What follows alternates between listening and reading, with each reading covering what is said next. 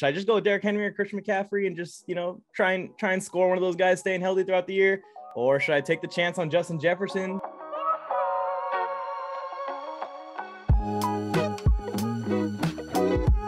What's up, everybody? I'm Tyler from Aspire Sports, and today I have Mike. You guys probably know him over on TikTok.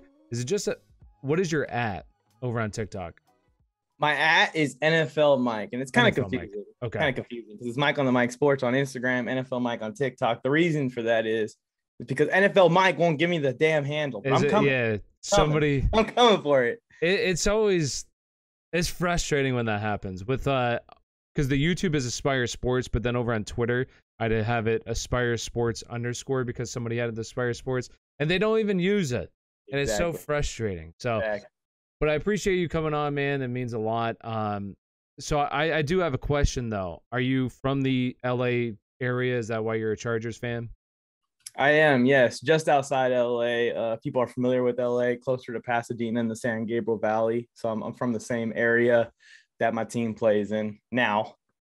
Yes, yes, now. And how did you get started on TikTok? Was it just one day you decided to start posting? Were you actively looking at TikTok and we're like, man, I need to just make content? What made you do it? It's actually a pretty crazy story. I was stationed overseas from 2017 until 2020. And I had just come home. I finally just finished my contract and I got out of the military honorably. And when I got home, for one, we were in a pandemic. So people weren't talking in the first place. All my old friends were off doing their own thing.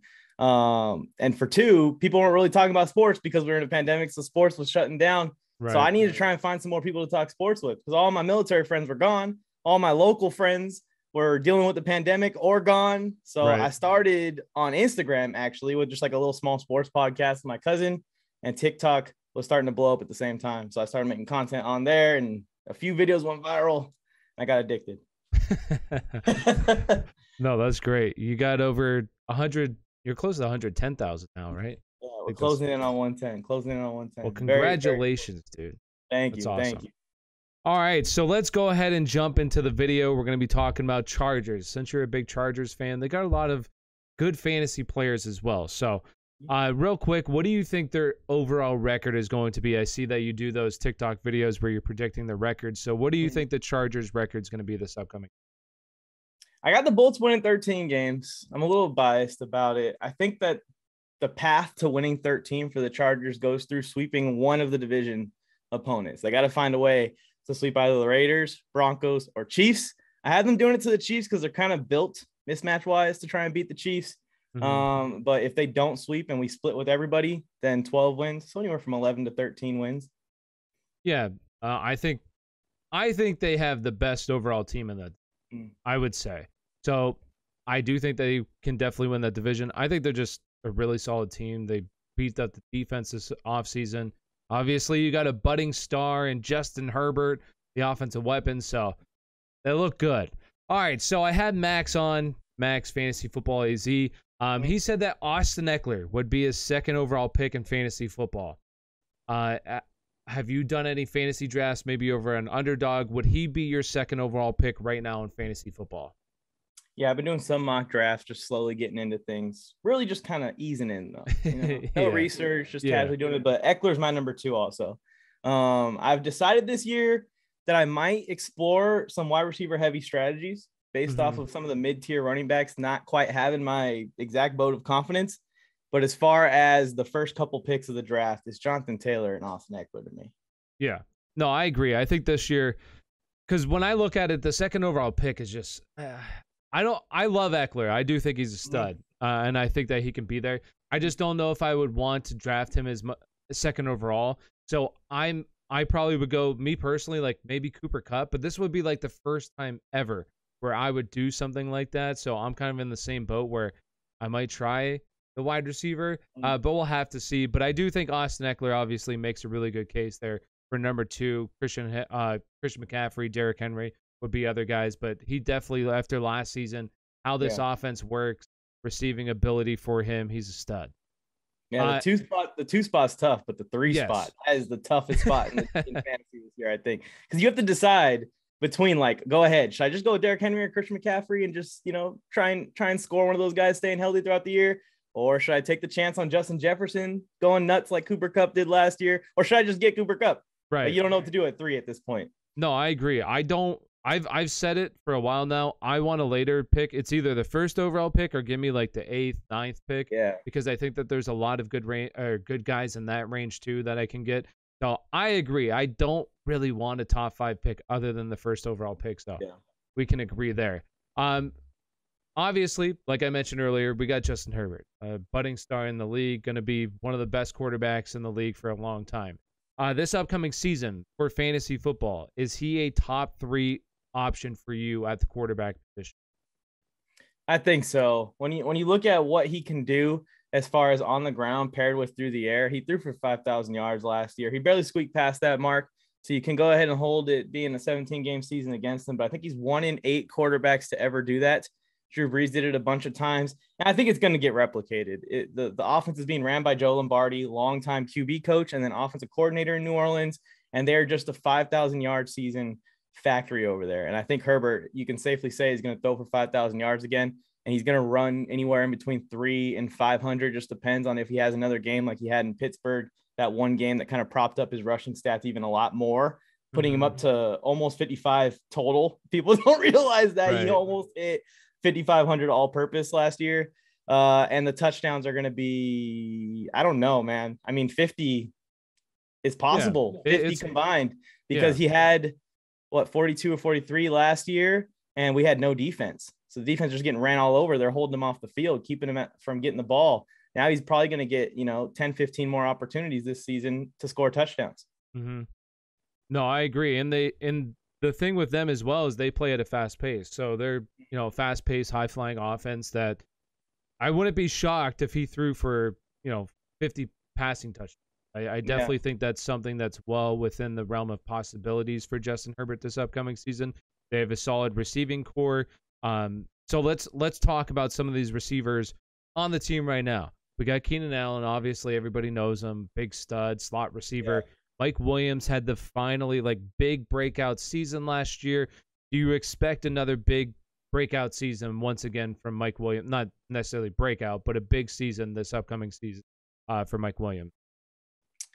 Yeah, I think Mike's going to have a similar year that he had last year. Personally, as a Chargers fan, I stay away from our receivers over the last couple of years. It's a little tough to call from game to game which one's going to do the work because they both provide very different skill sets. Keenan Allen's kind of more your short yardage, consistent hands, high volume. If we're playing against a team that we feel like we're going to need to march down the field against because they have a good secondary, Keenan Allen's going to be the guy that we lean on. But then on the vice versa, Keenan Allen doesn't get the big plays. Keenan Allen doesn't get the red zone work that Mike Williams gets. Mike Williams, if we have 3 downs to score, Mike Williams will be getting 1 jump ball out of those 3 downs every single time that we're on the goal line. Right. Mike Williams also gets all the big plays designed his way. They try and throw the play action to Austin Eckler to free up Mike Williams down the field in one-on-one situations with DBs where you can just go over the top of them and catch it or outrun them on the deep crossers. So the way that their skill sets are so different, the Chargers from week to week kind of just pivot from one to the other. They've been doing this since Phillip Rivers too. It's not just last year, but a lot last year, where one week Keenan Allen will have 865 and a touchdown. And then the next week Keenan will have 330, no touchdown, but Mike had 120 on the other side of the field. So I kind of stay away from them because I view them both as wide receiver 2s. But if I have to choose between the two, I'm going to take Mike. I feel like you can get Mike at a much better value than Keenan this year. Keenan, I'm seeing inside top 20s, inside top 25s, basically religiously. Mike Williams, they underrate a little bit. I think Mike Williams, if you can get him as your wide receiver 2 later on in the draft and you went heavy RB, that might be a better strategy than to try and get a wide receiver 1 season out of either one of these guys. I don't think you're going to get that. I think they're going to get even work. They both had 1,000 yards in multiple seasons now together while on the field together. Right. Yeah. And the thing with Mike Williams too is that he's a bit streaky where he was last year, where he's going to have a couple of games in a row where he has a bunch of yards, and then also a couple of games in a row where kind of what you were alluding to earlier, where it's just not that great. So a lot of people don't like, and I was actually live earlier today and I was talking about this, where a lot of people don't like that in fantasy football, where they like their guys to be a bit more consistent. But Yeah. the thing with Mike Williams that you get those massive explosion games where he gets 30 plus points and definitely helps you win your matchup that week. But some weeks might get you 2 points. Yeah. Just the nature of the beast. So right now he is going later than Keenan Allen. Keenan Allen I've seen a lot of the times inside your top 10, right around top 12 in terms of wide receiver rankings. So that's probably where he's going to go. Mike Williams. I keep wanting to say Mike Evans. Mike Williams, like borderline top 20-ish is where I see him ranked a lot. So I agree with you there. Yeah, I like wide receivers that do it both more than the guys that have their own role. Like I like the guys that stretch the field and work the underneath. I'd rather have Brendan Cooks. I'd rather have Jalen Waddle, even with Tyreek Hill there. I'd rather have – I mean, there's a couple of guys that I'd rather have than Mike Williams and Keenan this year, even though Mike and Keenan might be in the better overall offense. Right. You know what I'm – yeah. Yeah, no, I get you. And, Mike, at least in best ball right now, which best ball is a lot different than redraft because best ball you're just basically – playing DFS is what it really is. So, but right now they're actually going back to back. So it's Keenan Allen is I think going wide receiver 13 and Mike Williams going wide receiver 14. So, and like you said, there's a couple of guys, especially the wide receiver position, pretty deep. You can get pretty solid guys. Pick 20 somewhere. So, I agree. If there was one that you would go with, you said who? Mike Williams. If you had to pick one of the two. If I had to go with one, I'd pick Mike. Not only is his value a little bit better for where you can get him at, but also he's labeled publicly by our offensive coaching staff the X receiver, as they call him. He's the guy that plays the Michael Thomas that we have running here in our offense. Right. That they ran with New Orleans before. But it's just he's no offense to my boy Mike. It's Michael Thomas. Staying those couple of years with Drew Brees. So they – which I do like this signing this offseason. They signed Gerald Everett, as the tight end. I was kind of hoping there are some rumors out there that Mike Gesicki wouldn't be re-signed, and I was kind of hoping that the Chargers would get Mike Gesicki because I thought that would be a really good combo there with that offense. But they got Gerald Everett, who I do think is a solid tight end. How do you think he'll do this upcoming season in this offense?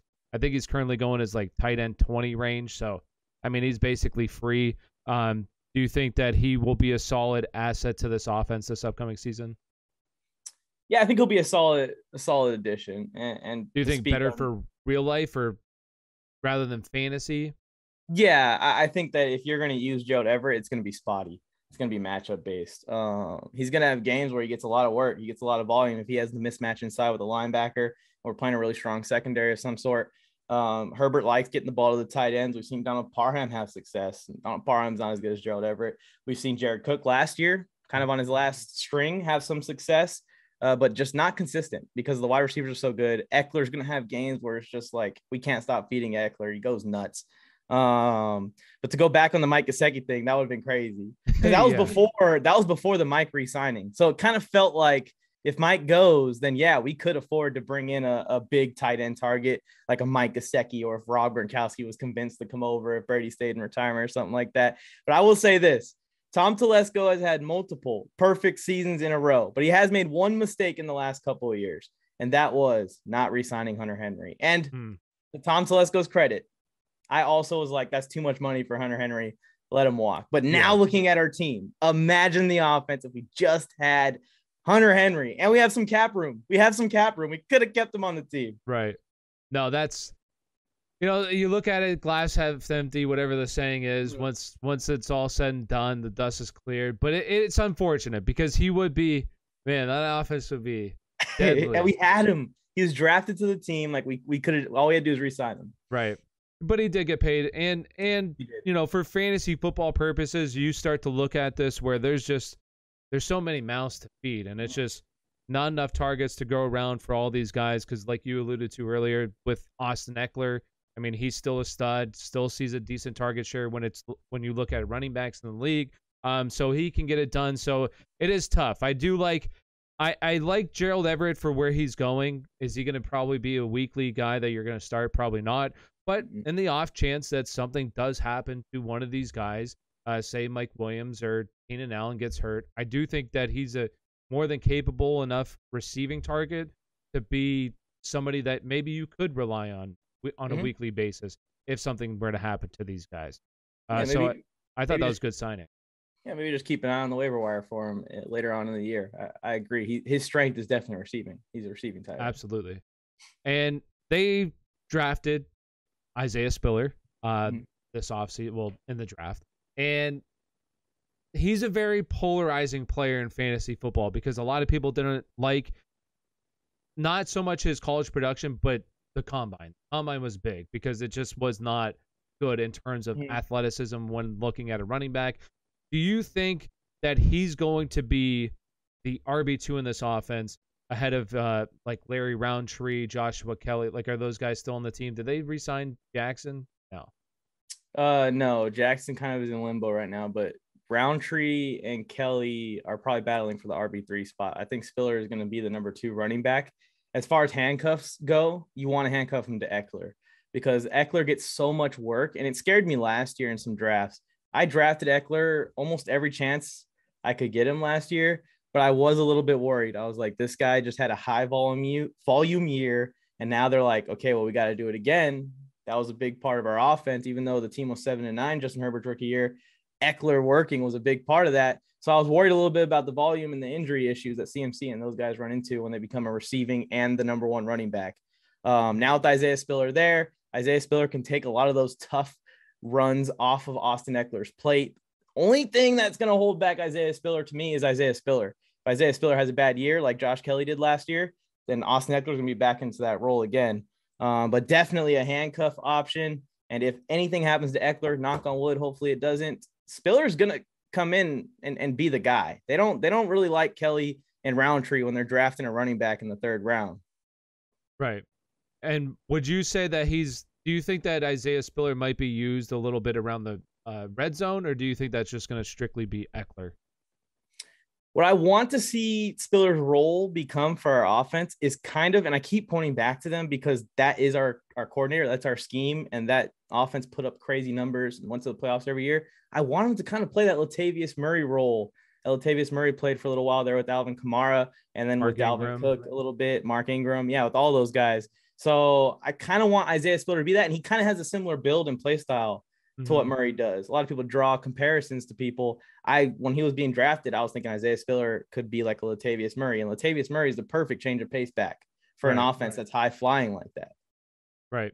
No, I agree. I think especially in Dynasty, even in redraft, I do think he's a guy that you should be handcuffing. Even if you don't have Austin Eckler, like I still like to, in your later rounds, rather than going wide receivers, get these, premium handcuffs.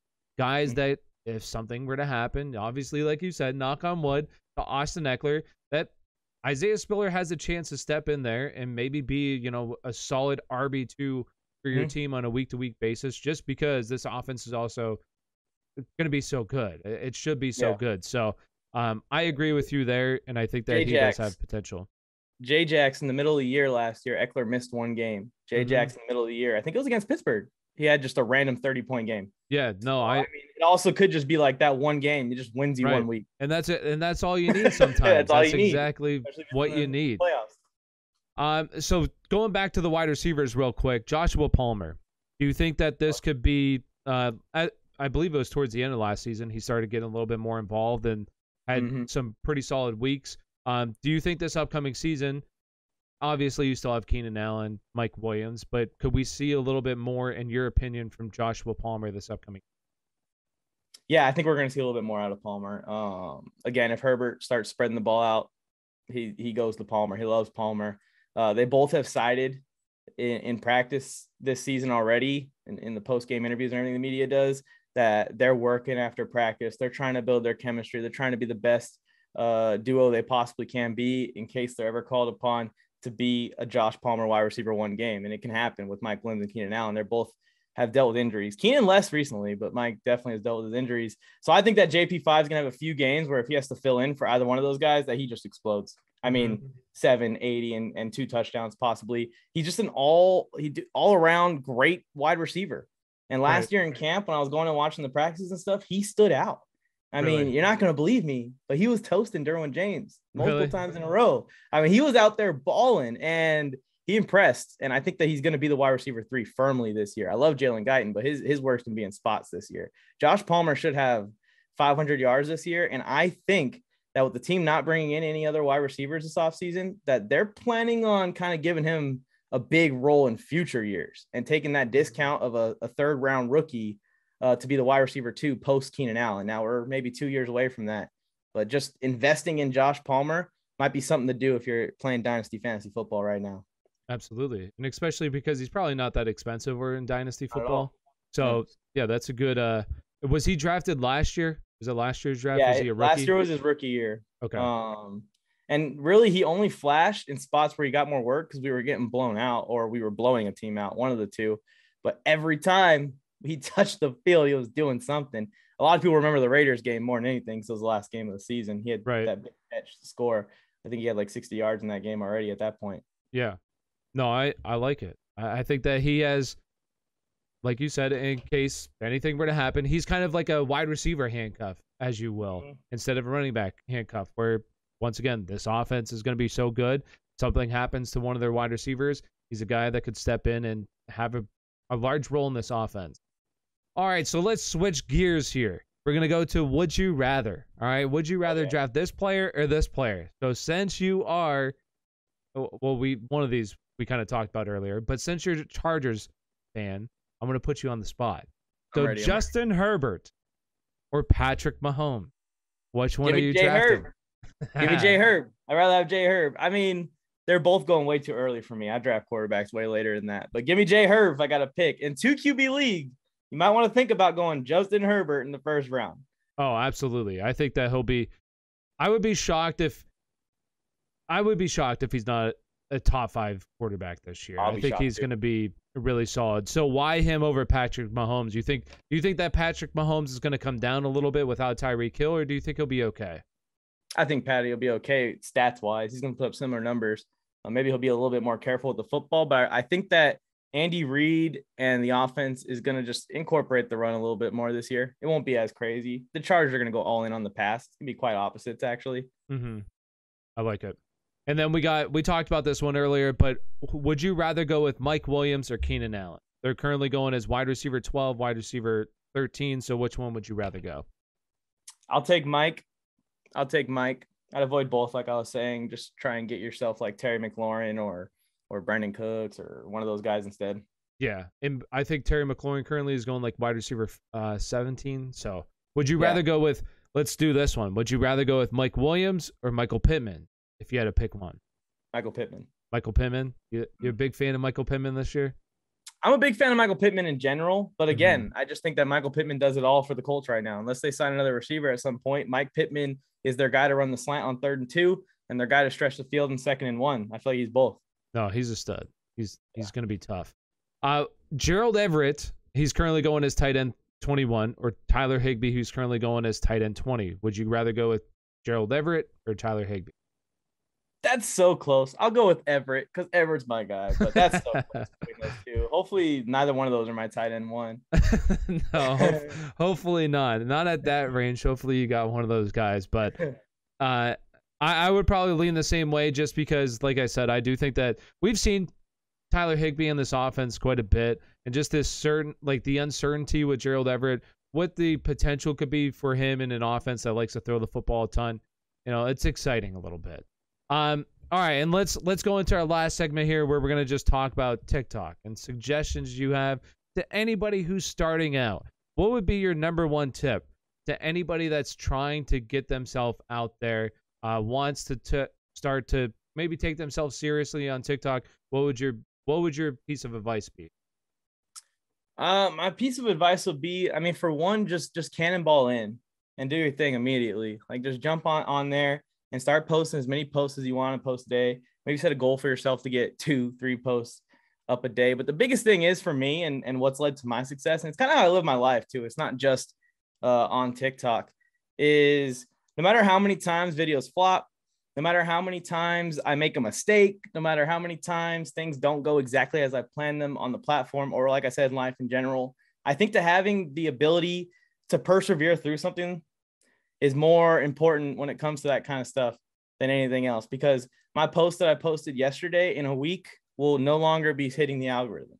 Yeah. I can know everything I want about the algorithm, but my post, even if it goes viral in a week, will be done. And I got to focus on the next thing. I got to persevere and move on to the next thing, whether it was good or bad on the last one. So the biggest thing for me is to just persevere through, push through, no matter what happens on there. That's the biggest thing, because if you consistently just keep putting stuff out, keep putting stuff out, keep putting stuff out, something will stick on there. And that's how I blew up. If you go and look at my old videos, there are some cringy, goofy ass videos, bro. But just eventually I figured something out. And now you see how I make my content now. I just kind of followed that path and put a little bit more work into editing and stuff. So you can become the best editor. You can know the algorithm. The biggest thing is when a video goes for 200 views and you expected it to go for 200,000 views, are you going to make the video the next day? Another video. That's a good point. And that's, I'm not going to lie, that there's been a lot of times where I put a lot of time and effort into a video and it flops. And then it's like, I remember, I'll never forget it. There was a video last year, fantasy football. I thought of it just on the top of my head. I was like, people to cut. And it's literally like a 6 second of guys that I put up on the screen. It was honestly a minute and it goes for 100,000 views. And I'm just like, what the hell? Like hours of time I put into other videos. And this one, in literally a minute that I think of off the top of my head, goes for 100,000 views. That's just how it goes. And that's how TikTok is.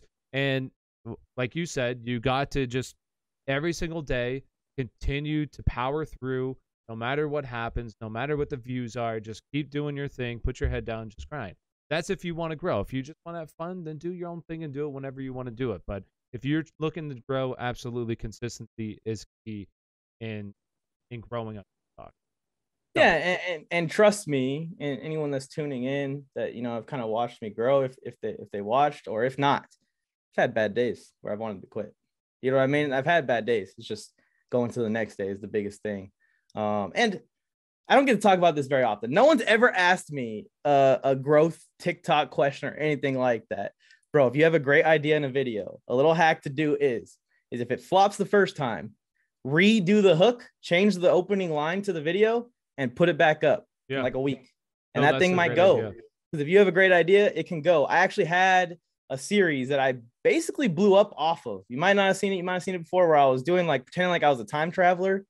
And I was either going back in time and creating a whole new timeline in sports. So I'd go back in time and say that the Patriots never got Tom Brady. So how would that impact the whole thing? Or I'd go in the future and be like, okay, so what's Patrick Mahomes going to do after his football career, and come up with creative stuff. But that video flopped, though that series flopped 5 times. I repurposed that thing. Really? I was so determined on that idea. And that video, the Patrick Mahomes one, was my first video to hit 1 million views. So if you ever have a video that you are very confident this concept's going to go and it doesn't go, just try and repurpose it a little bit, present it in a different way, and post it up again. It might go. Absolutely. Do you do all your editing yourself, or do you have someone do it? Do you? I do all my editing. Yeah, I do all my editing. Recently, I've put together a clips team. So I incorporate a lot of clips. Those are cool to incorporate in your videos if you can. But I do all the editing. So each TikTok, I post 3 TikToks a day. Each one takes anywhere from 30 to an hour and a half to edit. I think your stuff looks really good right now. I love your edits, everything that you got going on. So and it's all from my phone, believe it or not. Is it really? You don't have OBS or I have OBS. I have Adobe Premiere. Okay. But I just have found it more effective for me because, I have a wife. My wife's family is very active. I'm always doing stuff, always fishing, always hanging out at baseball games and stuff like that. It's just super convenient to have all my videos recorded on my phone and have the skills to edit it on my phone. So that way I can kind of double book a little bit. I can be like, yeah, I can go fishing today. And then hang out and edit a few videos while I'm sitting by the lake. So when you do the one that you're like Mount Rushmore one, where you kind of go through, you did that on your phone? I did it on my phone. So you just got to get a PNG of Mount Rushmore. So just search Mount Rushmore, blank Mount Rushmore, PNG, and then some PNG question marks. It's all about layers, bro. I do Photoshop and I did a lot of graphic design, but it's all about layers. So you just got to put the sky in the back, then your green screen video, then the Mount Rushmore, the blank Mount Rushmore, then the faces on top. Man, that's awesome. I didn't know that. That's awesome, dude. I'll send you some of the screen recordings where you can see the timelines also underneath it, and you can see like the 4 or 5 layers on there. Yeah, send me that. Video That'd of be. it. I'll send it to you. I'd love to do stuff like that. Like I think the editing is a big part, and a lot. I think it keeps people's interest a lot longer, and that's basically what the algorithm really wants you to do, is just keep watch time up. So I think it's really interesting. It keeps people engaged. So yeah, that'd be awesome. It's attention grabbing. Yeah. Yeah, absolutely. The first guy that I remember seeing doing it was a microphone on YouTube. He does something similar to what TikTok editors do now, but on YouTube. Awesome. All right. Well, thank you so much, man. Is there anything else? Any final thoughts before we hop off? No, other than the Los Angeles Chargers are winning Super Bowl 57. Hey, let's go. First ring of the franchise history. Let's go. Hey, maybe AFC's gonna be tough, but it will be. They have a shot. I'll be watching the Bills all year, man, more than anybody. The Bills? That team's gonna be so Why? good. Just because you're interested in how well they do? Yeah, I think they're gonna be really good to a point where it's like they might walk. I don't know. We'll see who they run into in the playoffs, but they might walk to the Super Bowl. Like, no, they should be really good. Let's say they get like Titans, Bengals, and then they only got to beat one good team in the AFC Championship. Yeah, it's over. Absolutely, I agree with that. Yeah. All right. Well, thank you so much for coming on. As I told all the other guests, I hope that you come on again. Talk some more football as we get closer to the season. They get into training camp. More news comes up. So really appreciate you coming on. It means a lot, man. Of course. Thanks for the invite. I love talking to new people, man. It's always fun. Absolutely. Well, thank you, everybody that's been watching the video. Really appreciate it. Hit that like and subscribe button. It means a lot. It helps grow the channel. Thank you all so very much. Have a great day. Peace out.